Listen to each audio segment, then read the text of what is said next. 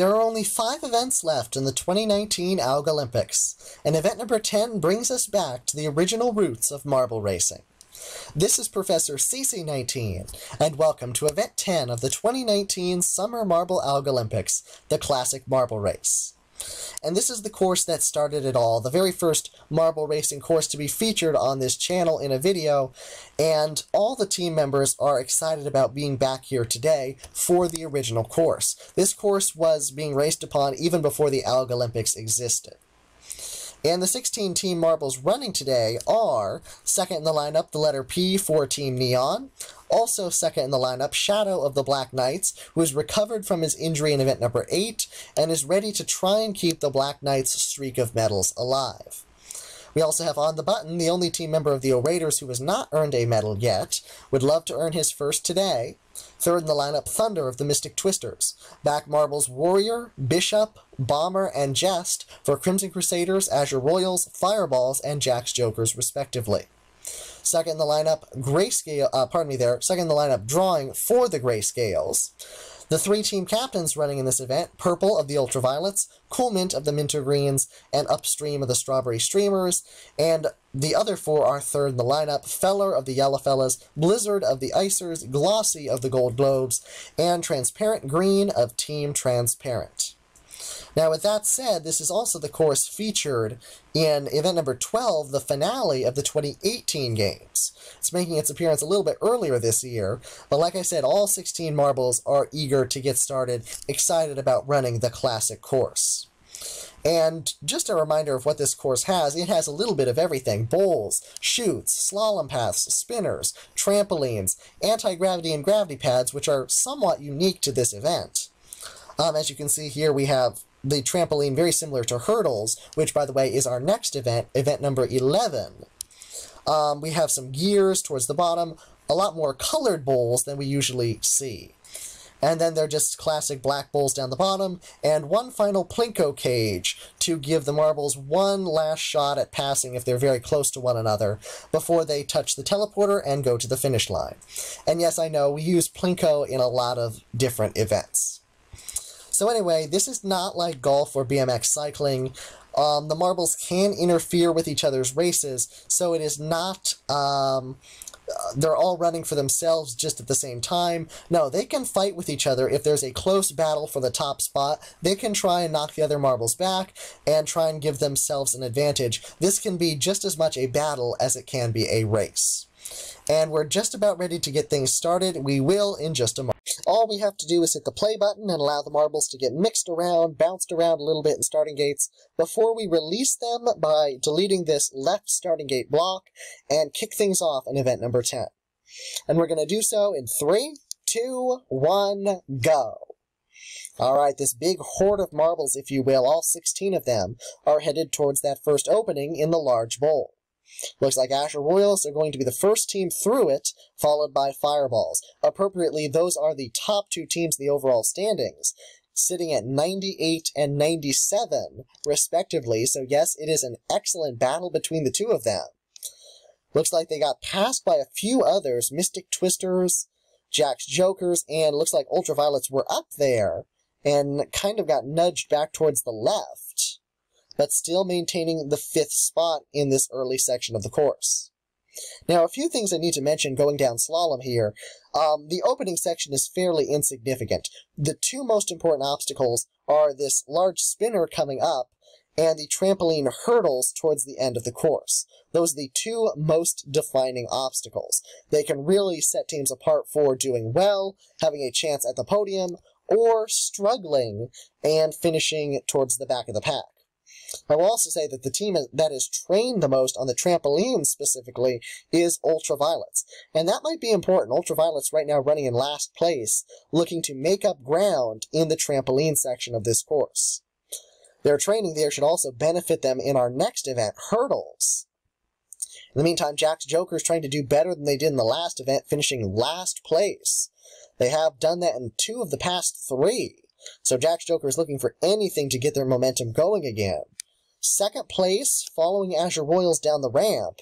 A good push would put a team way ahead on this anti-gravity section. Here, O-Raiders getting a better push than Shadow of the Black Knights, but we haven't really seen anything spectacular. By spectacular, I mean really airborne, going halfway across the anti-gravity paths. And there is the chance of the teams doing that, but really we haven't really seen anybody do so. They're all conserving their energy, not really taking any risks. And I guess it's an okay strategy, but not really that entertaining. Ultraviolet's the last team to try. They get an okay push, but nothing really that great. So for the second year in a row, all the teams playing it safe, staying pretty much lockstep in their order past this first section, making it a little bit less important than it could be. Now, one other thing I need to mention is the fact that the end stretch of this course has been changed slightly. There's going to be less friction in the final set of bowls, one of the larger bowls and the final set of smaller bowls, which means it can be more of a battle between teams at the end. Alright, going against gravity's slow-paced section of this course, that's why it's fairly short. Azure Royals and Jack's Jokers are your top two, followed by O-Raiders and Shadow of the Black Knights, trying to redeem himself after his injury in Event 8. Alright, through this section of bowls and alternators, we'll see what will happen here. Looks like Jack's Jokers are going to be the first team on through, then Black Knights colliding with O-Raiders. Now here comes a big train of everybody else. Black Knights getting caught up by Mystic Twisters coming in. This is the perfect opportunity for some of the others to make up some ground. That and in the trampolines. And Mystic Twisters, once again, a good push lands them right through the blue bowl, and they're going to be the first team to reach the trampolines. Azure Royals going to be the second. Jack's Jokers and Black Knights diving right through the hole. Here comes O-Raiders and now the Grayscales. Crimson Crusaders, Gold Globes, pretty much everybody is going to be arriving in the, arriving is not a word, arriving in this section in the next couple seconds. One of the last teams to do so will probably be Ultraviolets, although this is the section where they're hoping to make up a lot of ground. Mystic Twisters with a low bounce, not quite able to make it over. But one team that is successful in doing so is O-Raiders, our bright orange team into the purple bowl. Not really complementing colors, in fact, colors that are pretty far apart in the spectrum, but O-Raiders are the first team to it. Yellowfellas, Strawberry Streamers getting fairly close, but then Yellowfellas getting pushed back. Everybody else is in this section now. And with everybody colliding with one another, O-Raiders getting through this section early might be a huge advantage to them. Crimson Crusaders up and over. Jack's Jokers getting very close, but no cigar for them. Also, Ultraviolets trying to put their training to good use in the trampolines, but they are still struggling with the collisions with other teams. Looks like Team Neon is the third to be up and over. That puts them in position for bronze. Strawberry Streamers trying to be successful, and they are. Strawberry Streamers, of course, gold medalists in this event last year. Their only medal. This year, happy to have more. And once again, Ultraviolets got so close to making it over, but then got caught up with a collision with Yellowfellas. And all of a sudden, Ultraviolets are all the way back up the ramp. That is not what they were looking for. And in contrast to that, Yellowfellas rebounding nicely. Kind of sad there, with all the training Ultraviolets has had, just to have a mishap with another team colliding with them. And that's going to put Ultraviolets way back. Gold Globes, the first rookie team to make it past that major hurdle. Now that we're looking towards the end of the course, you can see what I mean. If you look back at Event 12 last year, and if you look at the video, you will see that the teams were not getting this high up in the bowl, as O-Raiders is right now, and as Crimson Crusaders will be in a few moments. Strawberry Streamers looks like past Team Neon will be an interesting battle for third. But despite the decreased friction, I don't think anybody is going to be able to challenge O-Raiders. That hurdles really was the deciding obstacle. And O-Raiders, and on the button, their only member who has not earned a medal yet, are in an excellent position to earn their first gold of the year. And if they can do so, that means they will be the top medal earning team to this point with their fourth, which would be excellent. But looking farther back, Team Neon passing other teams for second place. But the team I'm most interested in is Mintergreens. Very close to the podium. In fact, the best they've done so far this year. But getting caught up with Jack's Jokers, it looks like Mintergreens, their bad luck will continue. Strawberry Streamers actually making up several positions. They're into second place, trying to challenge O-Raiders, but it is not going to happen. Into Plinko. If O-Raiders has it here, they have it all the way, and looks like just waiting to make sure nothing crazy is going to happen. And it is. On the button of the O-Raiders, earns his first medal. That means all 4 members of the team have earned medals more this year than last year when only On the Ball did. Strawberry Streamers looking to come in second place to tie for the most medals so far this year, with their second silver, which would be excellent for them. And Team Neon currently in position to get the bronze.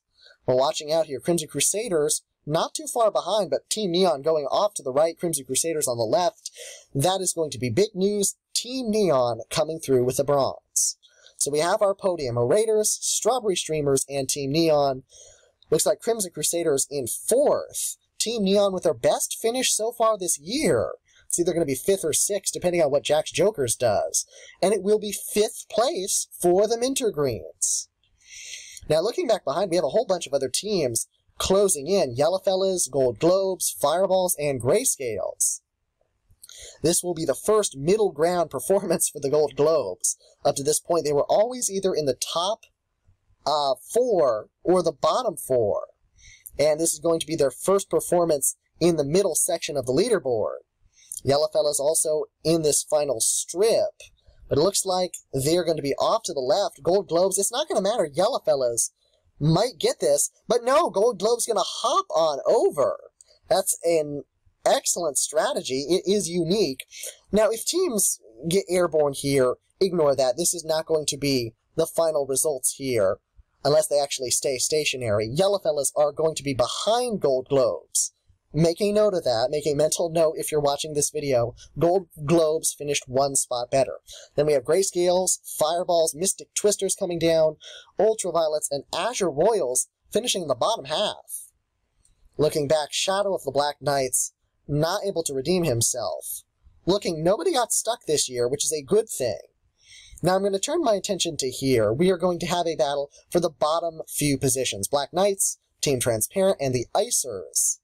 Looks like Icers have a bit of an advantage, but with the other 2 teams working together, that advantage could go away. This event going a little bit faster than last year, thankfully. And also thankfully that nobody got stuck. There is a odd glitch that can occur in the trampoline section, which we saw last year. Thankfully, that glitch has been fixed. Icers trying to make it through for 14th to get at least 2 points for their efforts here. They have to guard here. Team Transparent and Black Knights getting close. In fact, Team Transparent going right through the opening. That puts them in good position, but Icers nudging them aside. It's going to come down to Plinko. Looks like Shadow, after that injury, is going to be in a bad position, coming in last place in this event. Maybe it was unwise for them to run Shadow so soon for the Black Knights. But either way, they're going to get no points in this event. They're going to stay at 90, while Icers and Team Transparent battling it out, and Team Transparent right at the end is going to pass. So T-Green is going to get 2 points, Icers only 1, and Black Knights 0 points in the Classic Marble Race. Now I'm going to turn my attention back up here, going to make a quick correction. Gold Globes ahead of Yellowfellas. That is how they finished. And these are your results of event number 10. O-Raiders, Gold, Strawberry Streamers, Silver, Team Neon, Bronze.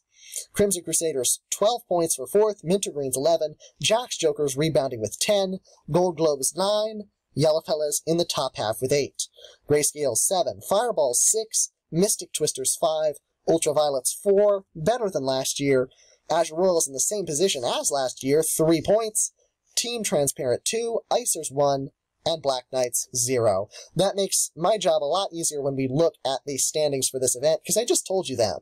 We're just going to take a quick look at our podium before we get to the overall standings for 2019. Alright, so to recap our podium here, we have O-Raiders with the gold and on the button earning his very first medal. Strawberry Streamers, like O-Raiders, earning their 4th medal so far this year. In particular, for Strawberry Streamers, they're so excited. However, they're still yearning for that gold so far this year. 2 silver and 2 bronze, but they are elated to be rising up the leaderboard. They might actually be in the top half now because of this silver medal. And Team Neon rounding out their podium of medals, gold from rock climbing, silver from BMX cycling, and now bronze in the bronze in the classic race. And you can look all the way down through. We recapped these just a few moments ago. Grayscales and Fireballs. I've noticed a pattern. They like to finish next to each other. They have done it a lot. They do it very often. And one thing that is news coming in, Black Knights, of course, they just finished last place for the 3rd time in 2019, but we're hearing that Shadow has actually re-aggravated the injury, and it happened partway through the course on the trampoline section.